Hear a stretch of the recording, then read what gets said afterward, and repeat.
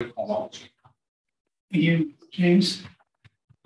So I want to begin by emphasizing that there's people physically in the room. There are people who are not physically in the room. The audience is people who are not physically in the room. All the people in this room, almost all the people in this room are experts. And I'm not going to say anything that should surprise you. So the first thing is I want to talk about number K theory.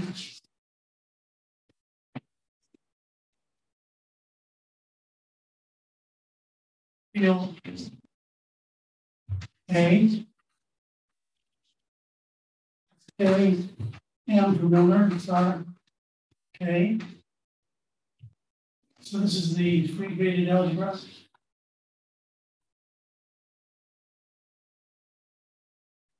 The algebra on generators Q star K number 1 modular relation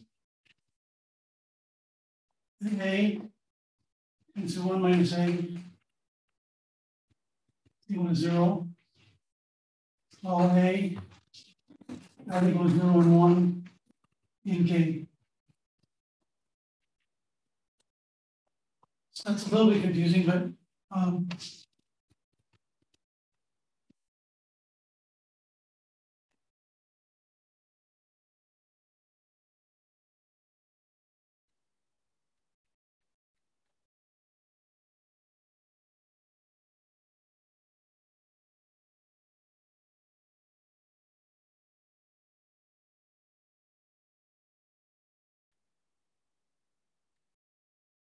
so if you look at the first three groups, K0, K1, K2, they agree with classical K theory of fields, which I talked about last time. But for example, P3, formula of Q, place formula of K4, formula of K, Q, place formula of K, and Q, place formula of Z on 2. And the K theory of the rational numbers is a Miller on this.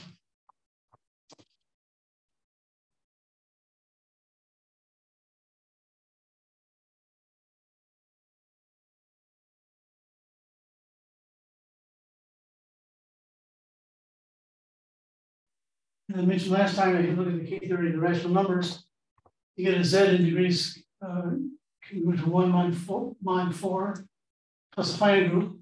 And in the Miller K groups, you just get Z mod 2, so they're clearly not isomorphic after this point. So that's the first point I want to make about it. And this is related to and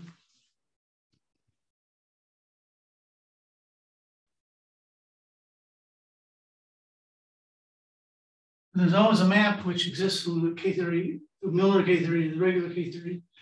It's only an isomorphism.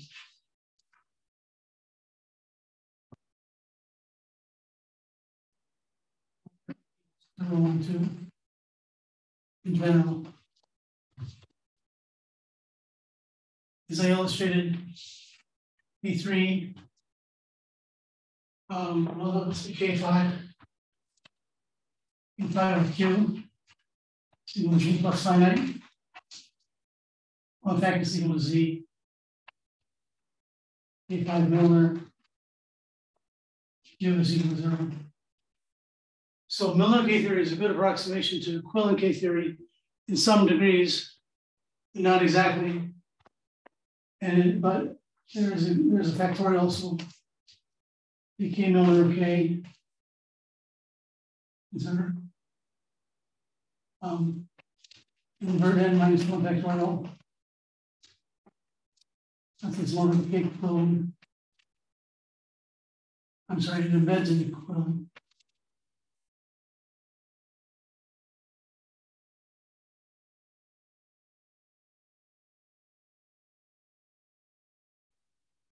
So it's almost right that there's these factorials.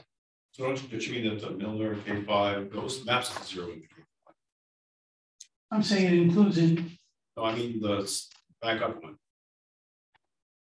The Miller K 5 Q is Z mod 2. Yes. The math from Z mod 2 to Z is clearly 0. Thanks, Mark. That's what. Okay, that's what I wanted to say about Miller K theory for now. Now there is also no for K3 modifications. Ah. K3 Miller Q next in K, which is No, but I thought for general fields. K3 Q, which is Z mod 48. So it embeds, but it's not nearly everything. So what was your question? No, I thought actually in the account show that this is always an injection for n equals 3, K3. Well, the history of it is a little tricky. Switzerland claimed it in an ACM talk. And then it was discovered that it was a little mistake, and then he fixed it. So that I don't want to get into the history of it. History of it always ends up with somebody making a mistake, and you don't want to throw shade on anybody. So now I'll turn on motivic and motivic.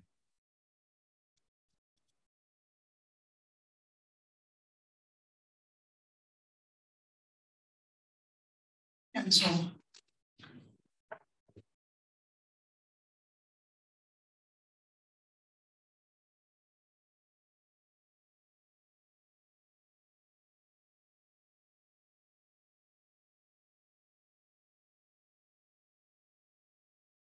the definition is that so this group is the Zariski cohomology.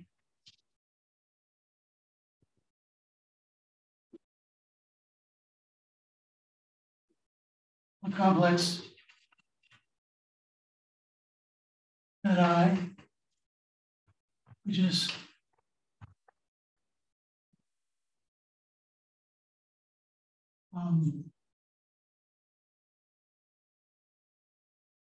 the degree I. Here we have the convention on this 0, and then this complex goes all the way back. So this is one way of thinking about it, but another way of thinking about it is that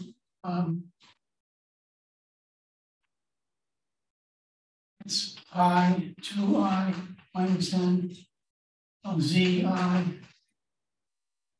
star box complex.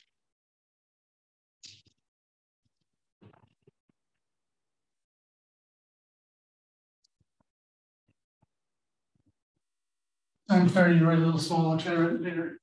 What's this thing on this div? So I don't want to really get into it, but Z upper I is the simplicial complex, which in degree n and I, degree P is the things which intersect X cross the P simplex proper codimension I. And what I mean is you wrote degree I, then you wrote under it, I can't read it, my eyes are not. Well, this is div, so this is the 3 billion. Yeah, but that's not.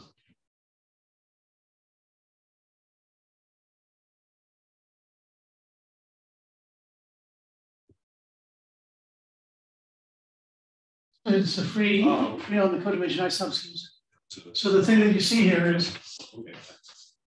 HN field K coefficients of Z mod I is equal to 0 if n bigger than I, in fact HN K, which is in ZI, is equal to Kn Milner field.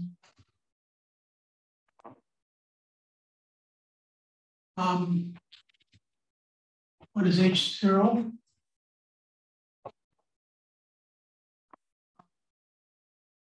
There's a theorem. Is H n any value of the x, provisions of z equals z, oops, 2n provisions of z. Is going to tell me provision second to next. Pick up the last time. is where X is smooth.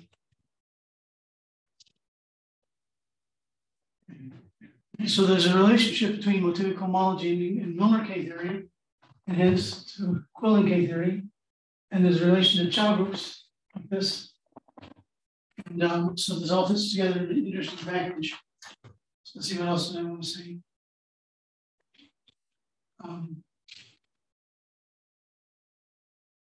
So I had 6 facts that I wanted to say. So the first fact is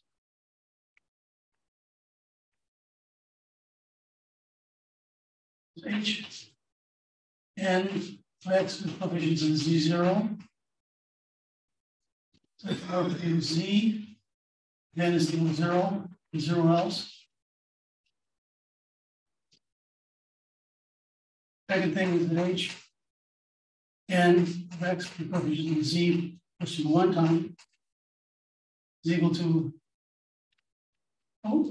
OX star of the units if n is equal to 0, and card group of X if n is equal to 1. So let me just make it convention. X is always going to be smooth from here on out. If you off by 1, n equals 1 and n equals 2. Yes.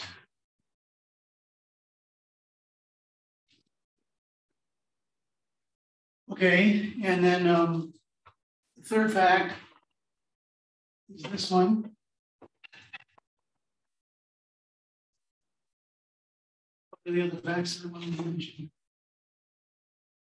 Well, I think that I wanted to draw a picture.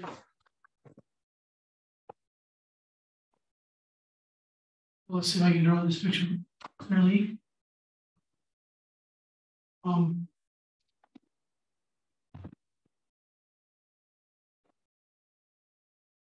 Let's see the fourth fact I wanted to mention.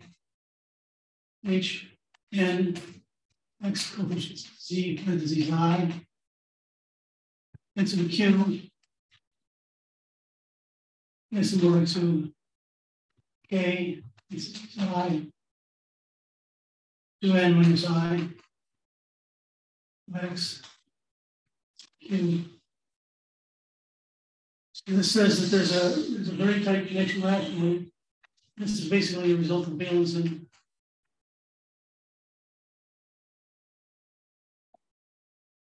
Okay, so let's see if I can get my geometry correct.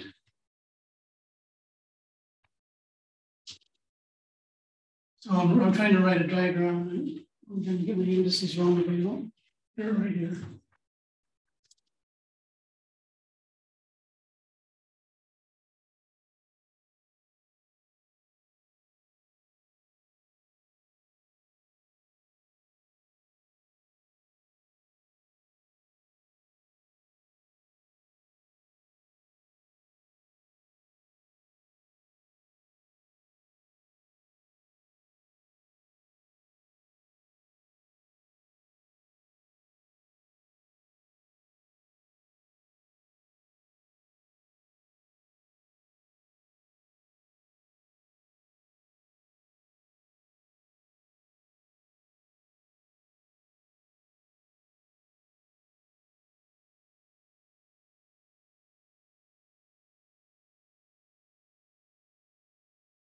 So the fact that these groups vanish after this line, so there's a line here. Well, if 0 is there, that follows from this particular fact. And the first 2 lines follow from the facts that I gave over there. And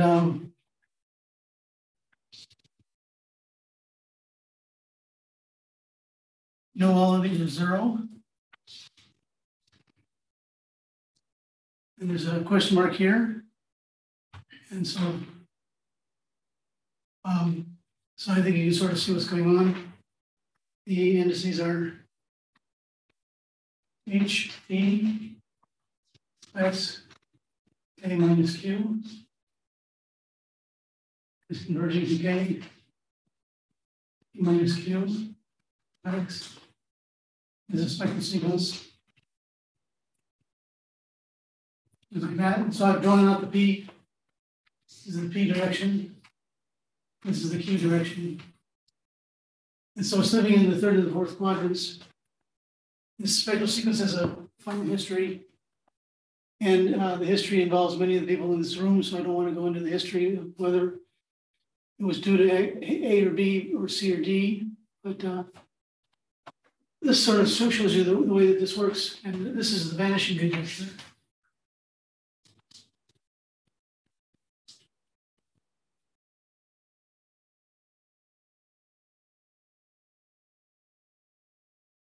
As if I is not equal to 0 and n is negative, less than or equal to 0, and h n x division zi equals 0.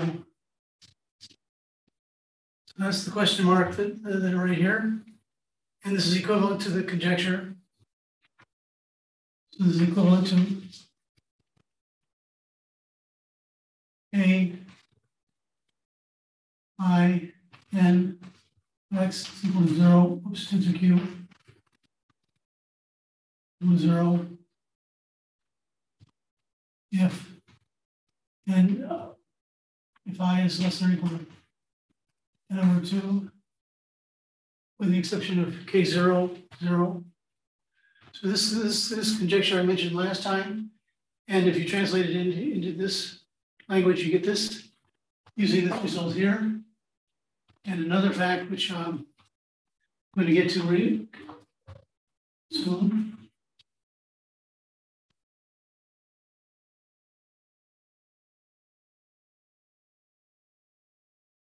So Z on Q, I, Z of I, conjugate Q times Z of I.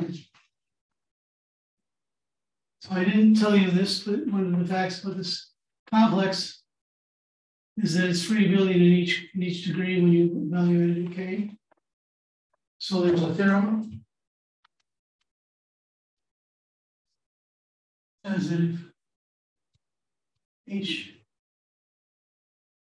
n x coefficient Z on Q I is equal to HM tall x coefficients of mu Q and through I.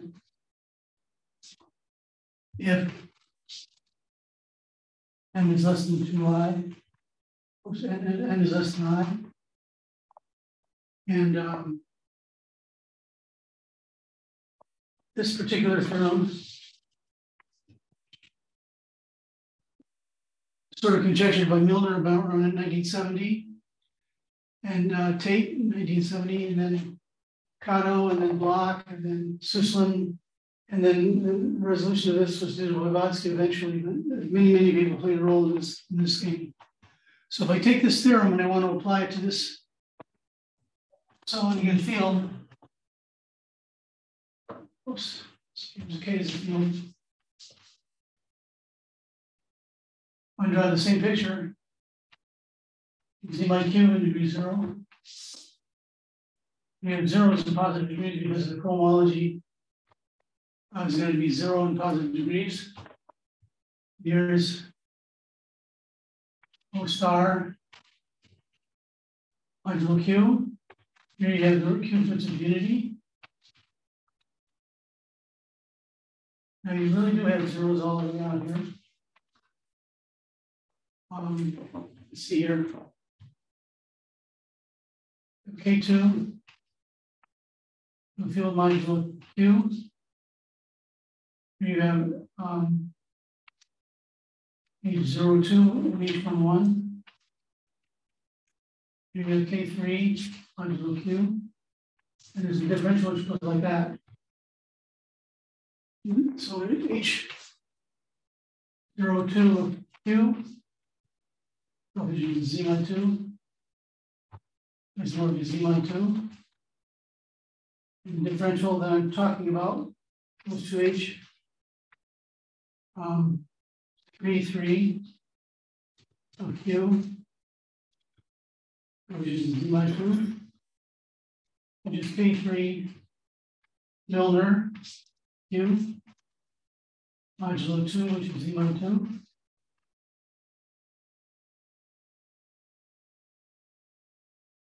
And so this differential is A with coefficients.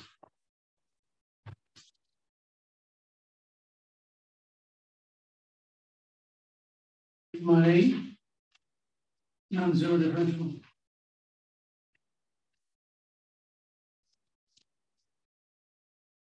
So this is the first place where a differential could be, and it actually is, but it gives you some sort of an idea about what the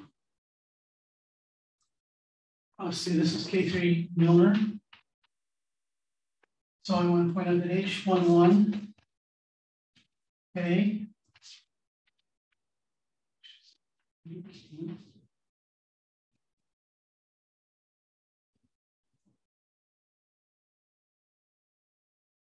Or H11 is H1, okay, which is Z12,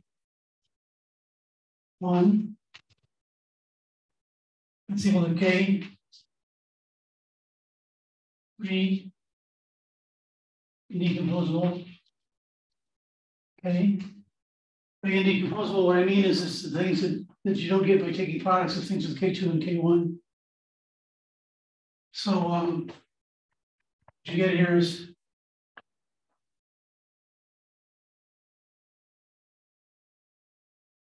K3 Milner, okay, goes to K3, okay, goes to K3, decomposable, okay, 0. And in the case of Q,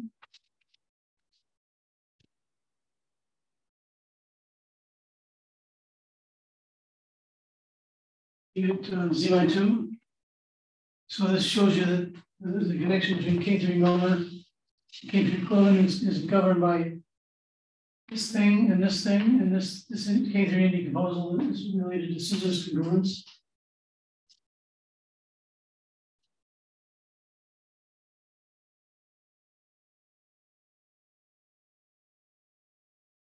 Now you don't want to say anything more about that.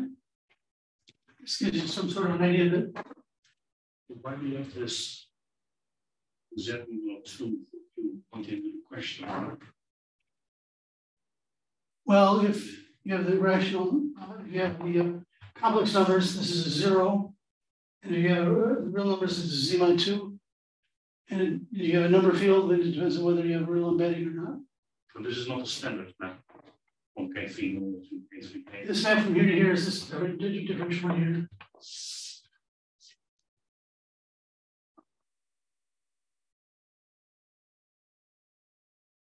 Okay.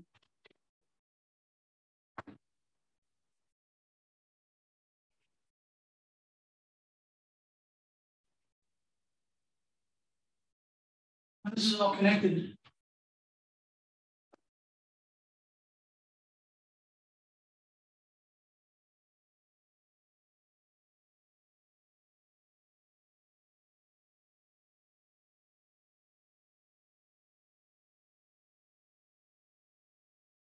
We take a cohomology theory. I want to say something about the cohomology theory. And again, there are experts in the audience who know way more about this than I do. So if you're watching on Zoom, you can hear some interruptions.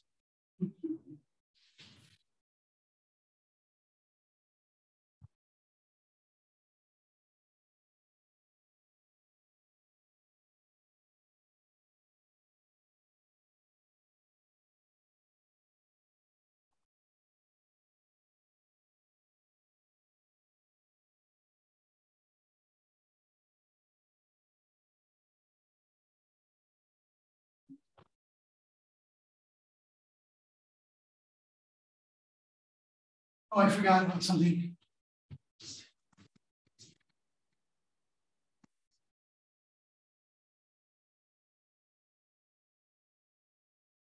I take out of X. So again, X is smooth. Or from K.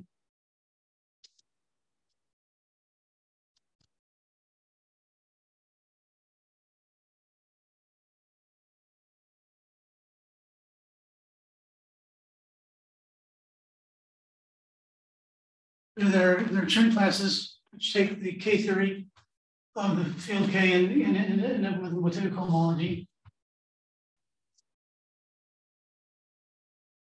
If I take n equals to 0, I get a map. K0 X, H2I X, which is ZI, Chow I X. And this is the classical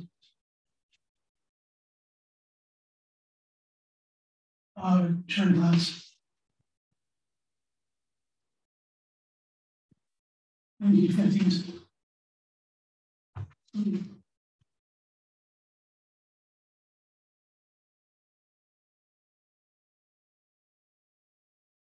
Well, what else can we do here?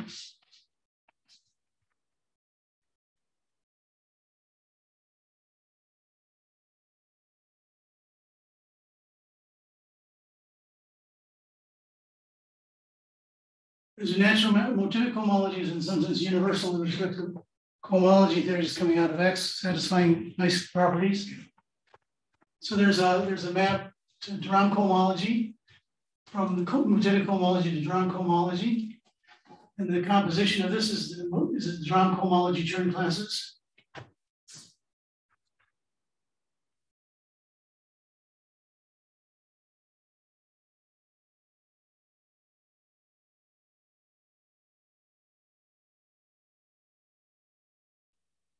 Delatic, there's Bailenson,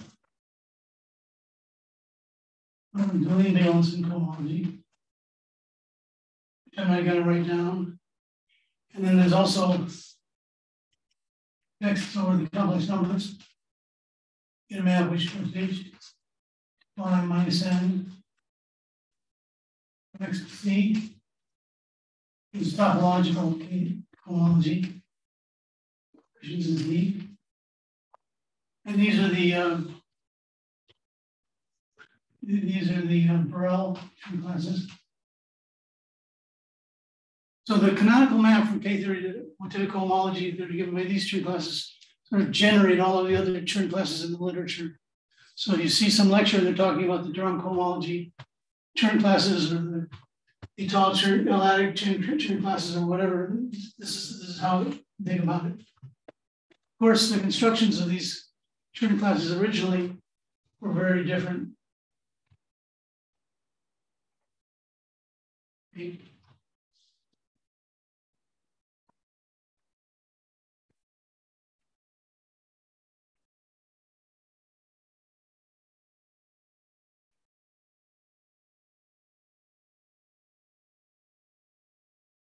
So, motivic cohomology is the cohomology theory associated to a topological theory, and the topological theory is motivic cohomology.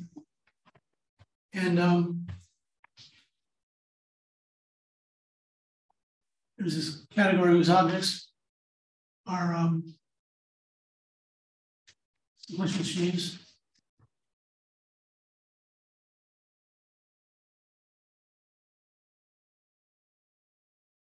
Of varieties.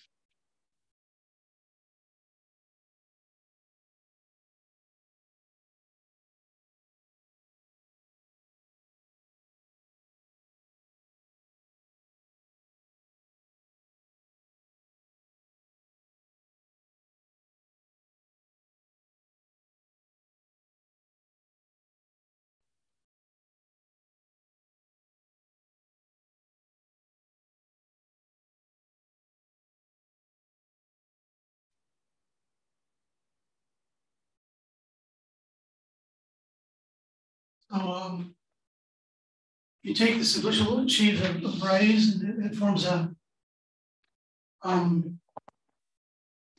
model theory in the sense of Quillen, and then you take the class of localizations, these neighbors localizations, and you take the class of crossing of the unit interval, and you localize with respect to that class of morphisms, and that's what you get for the objects.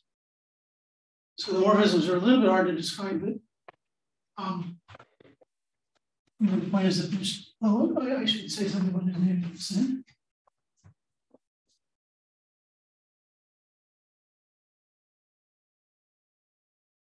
So the Zariski descent.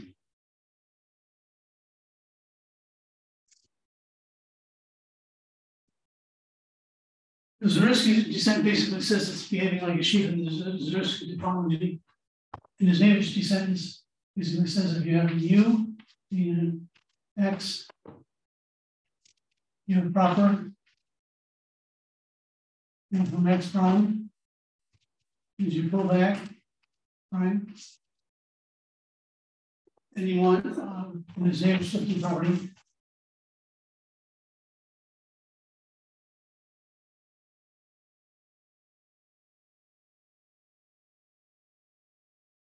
And this Navitch shifting property says for every X in X, there exists a Y in, we'll make it an X prime. X prime, property of the number of fields. We have X prime. And isomorphism. That's the Navitch shifting property.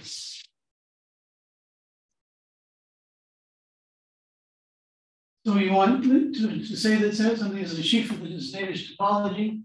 Say that if you have a square like this, then you get a pullback square when you evaluate the sheaf, and also there should be a sheaf of Zariski sheaves. So you take this.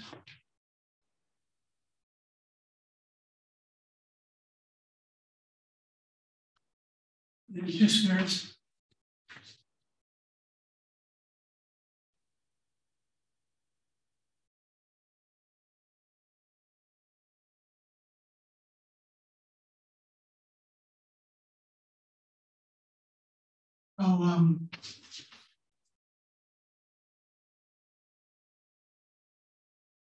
Then we work over a field so I don't get complicated. Anytime you think of a spec of a field you're working with, you think of that as a point. So if you take a bunch of constrained union of copies of the spec of K in every degree, you can form a simplicial sphere. And then there's GM. There's A1 minus 0. And that's a variety, so it's a sheaf of varieties by itself. And E1, which is S1, and I don't think I said this, but basically these should be pointed spheres, pointed sheaves. The base point of GM is 1.1. Base point of the N sphere is the thing that we normally consider as 1. And the base point here is the thing that we normally consider 1, 0. So we have two spheres. So we have the limit plus N X N plus 1.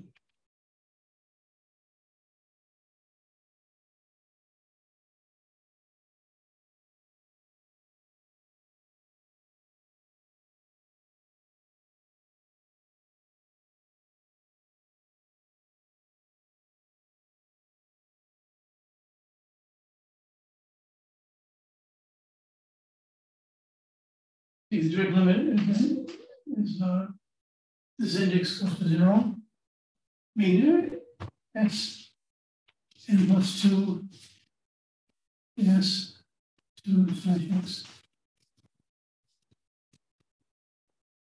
So when you take the limit with respect to this variable, you get a spectrum.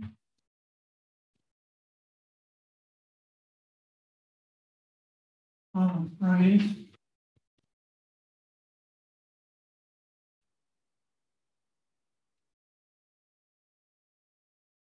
The corresponding stable category.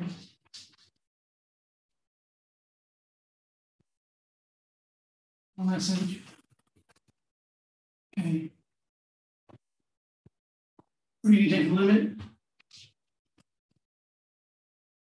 Wait a second, Mark. This is not the SHK. The SHK is the other one, right? You take the limit of E1 point into X. E1 X. E1 slash E1. Oops.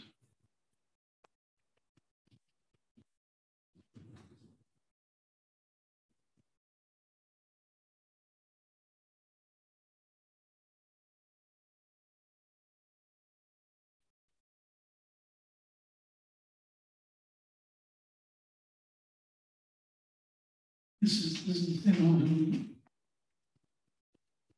This is not, this is the sequential.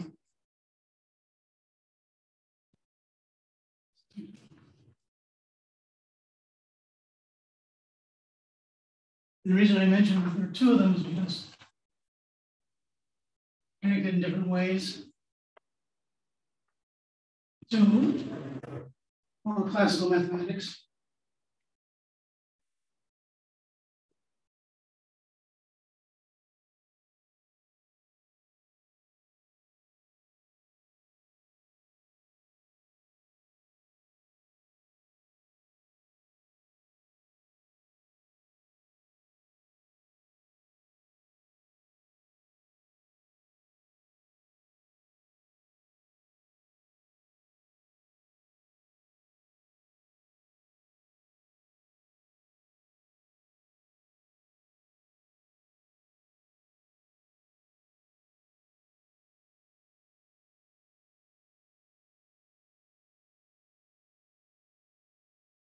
We have the notion of a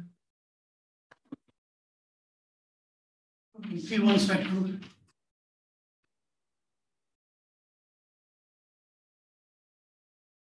It's a series of lines E0, E1, En, objects in my category with maps. One slash E n plus En plus 1. We have an S1 spectrum.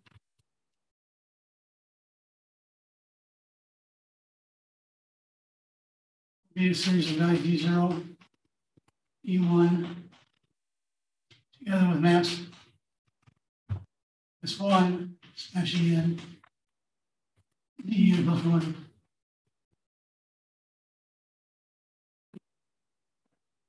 So here, because of S0 to Sn. Let's see, there's a convention. The convention is we put a R to the S. We're talking about spectra.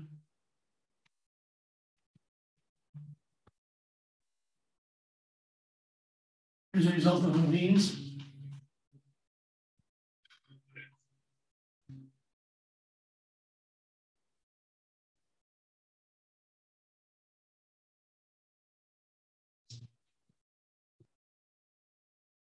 Just be saying the same numbers.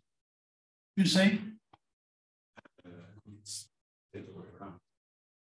SN is on the left.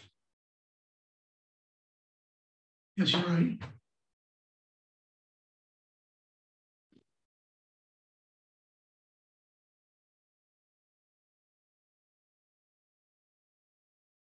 That's that, and then the other one is that if you take a P1 spectrum,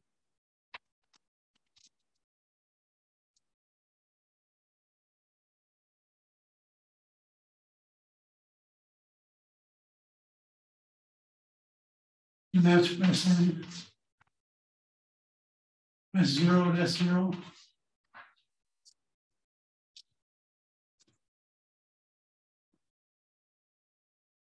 GWK, which is the Rubnik group.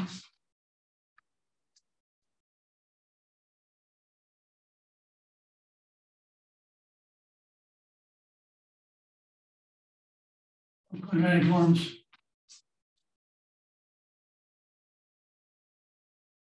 Open line you quoted is in for P is in the Sorry? category. The result, the line that you quoted is in the category P1 spectrum. In the category P1 spectrum, you have the good bit group, right? No, I mean the one above it on that thing.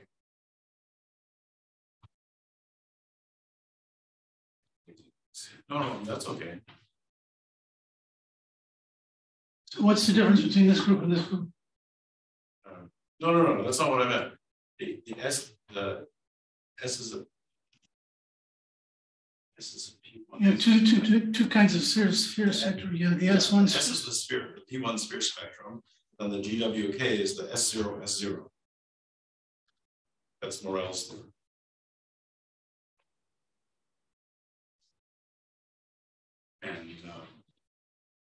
And then if I did what I was trying to write down, which is SN 0.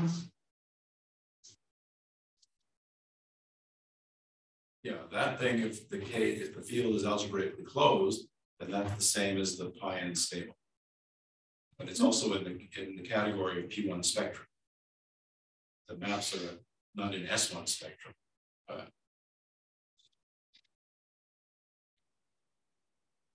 As a result of Hopkins and GM, if you're taking sort of S0 to S0 smash GM to the star, you get K0 bit star in P1 spectrum. So that's not the same as this just simplicial direction. so if I'm thinking about a P1 spectrum. Yes. Right, but there you still have two spheres, the S to the N. And, I mean, sort of, SPQ. And we can argue how to index our P's and Q's.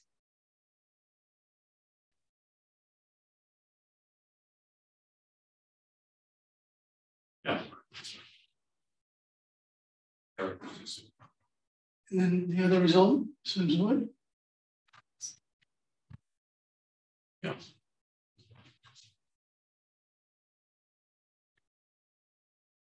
S0 to S0 smash GM to P.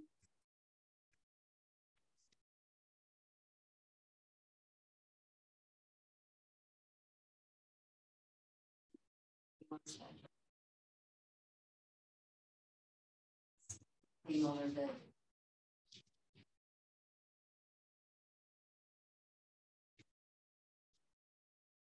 I don't want to go too hard on this because clearly I'm not an expert. Did I get it right? Okay.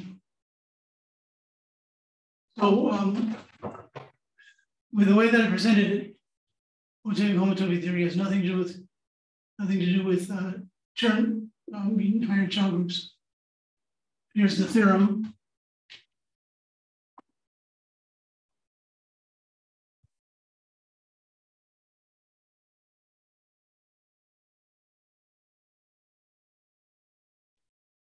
There's a junction, and the junction takes HK.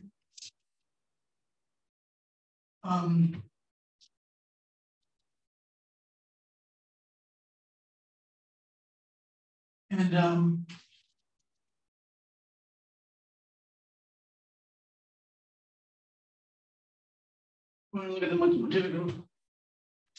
Using this sense.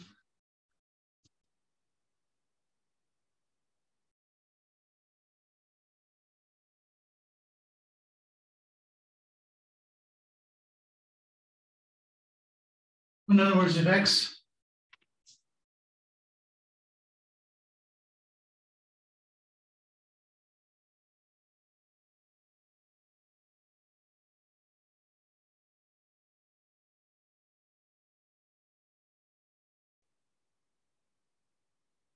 back to the mu of E,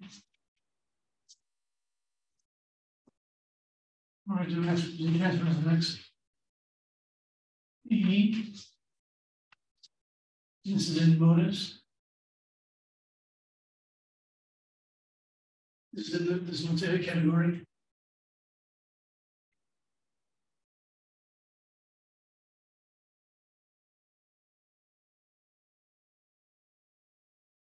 So in particular, you shoot the U mod C parentheses I. Stable homotopy, stable homotopy category K.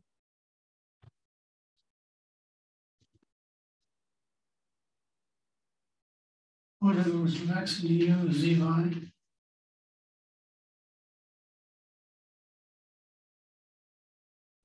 Jumps.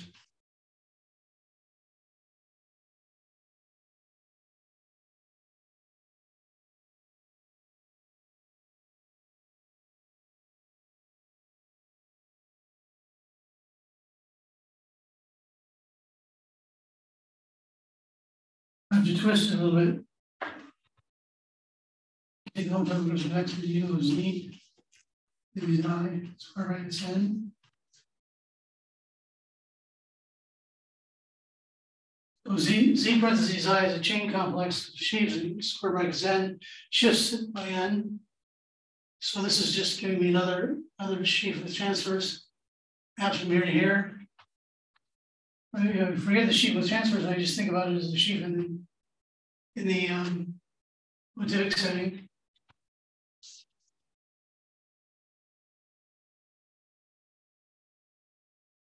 You get this relation. And then I also have this.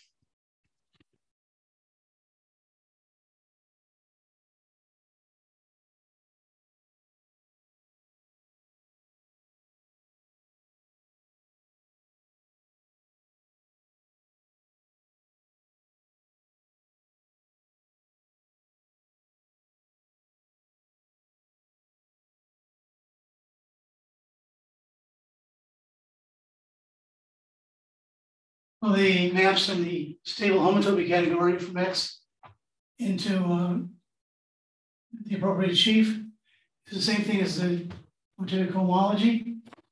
The coefficients, which is the same thing as K-theory coefficients. So that ties together K-theory, motivic cohomology, and stable homotopy. And I think that's a good place for me to stop, even though it's a little on the early side. So thank you very much.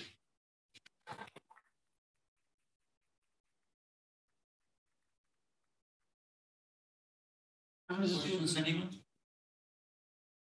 We have remote questions. Is there a way to check that? No questions so far. Well, then, good.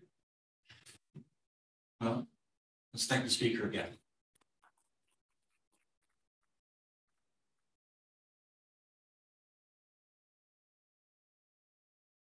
And the next talk is in half an hour. Is that right? No, now 4. There's more extended coffee break now. So the next talk starts at 4 o'clock. Yep. And so you see you back here at that time. Awesome.